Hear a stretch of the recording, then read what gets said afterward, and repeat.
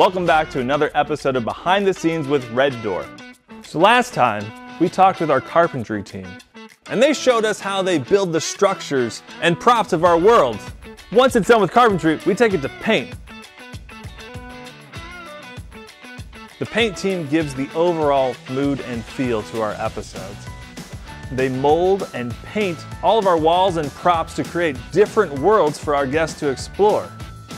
They utilize different techniques of painting, casting, and molding to craft quality experiences for you to enjoy. This is Heidi, the lead painter, and she's going to give us some insight into some of the common techniques that we use here at Red Door.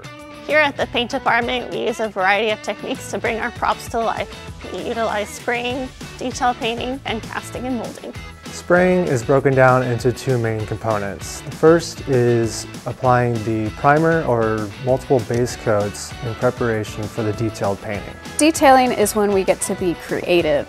It's the fun part when we get to start adding highlights and shadows to our props, and we start to blend our colors and add stencils to make things look professional. It starts to go from very bland and uninteresting to very eye-catching. Once the prop is painted in detail, it is then brought back to the spray booth to be sprayed with the sealant to project the longevity of our props. So the mold is what holds the casting material. You are then apply a material that's poured into that mold to be casted.